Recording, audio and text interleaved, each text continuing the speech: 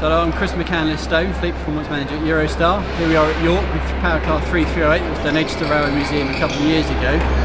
The Eurostar Power Car that's in the museum today is a classic example of the first international high-speed train operated in the UK, France and Belgium. A very technically complicated train, capable of operating on 4 voltages, 7 signalling systems, cross-working between the UK, the Channel Tunnel, France and Belgium. There's a seamless journey for our passengers. Okay, my name is Bob Gwynn. I'm the curator at the National Railway Museum, and we're stood here in the corner of the Great Hall overlooking the Eurostar. Now the Eurostar is a really important train for us because basically it shows you how the electric railway developed. It was once fitted with third rail pickup equipment, and that goes back to 1904, and of course right through to today you've got these trains working now, running on different voltages. They're the fastest trains that run in Britain, and it's really fantastic to have a member of that class of train here on display at the National Railway Museum. Well, it's really interesting to have a Eurostar train here because of course the railways frequently wanted to develop a railway to Europe under the Channel Tunnel, and that was the idea behind the Great Central Railway.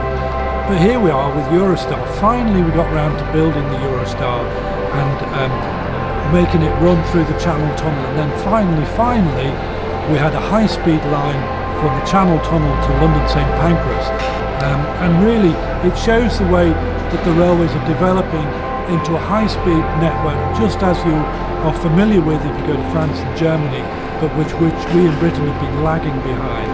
So Eurostar is a good symbol of that development and that thread of history that goes back to the Great Central's attempts of an idea to build an international railway. So bringing the Eurostar to York was a really important thing for myself and for both Eurostar. It's our legacy to the future, and it's a really good example here at York of a high-speed train in amongst some other high-speed legends. We've got the Mallard, we've got the Rocket that everyone remembers, we've got a Shinkansen bullet train, we've got knock-ups of a high-speed train cab and the future IEP. But the Eurostar, to have an actual power car here with the Channel Tunnel model, is a real legacy for the business and for the railway industry and the museum of our railway history. We look around the Great Hall today, you've got the Mallard, you've got the Rocket, you've got the Eurostar. These are all things that people recognise and instantly can attribute to. That's the railway, that's high speed, that's something that's worth looking at. Let's hope that the future, the Eurostar, remains here now as its legacy, to say this was high speed engineering, this was high speed rail, this was the first high speed international railway in the UK, and for future generations to inspire the next generation of the high speed railway and the next generation of engineers.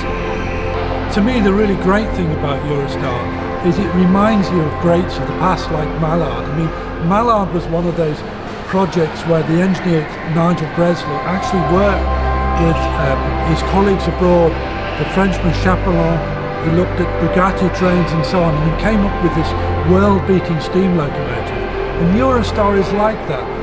It's a train where the people worked with their colleagues abroad in France, in Belgium, to deliver a train that was capable of running on different voltages with different signalling systems and run on the traditional lines initially in the UK down into Waterloo, that actually did the job of taking people quickly from London to Paris or London to Brussels.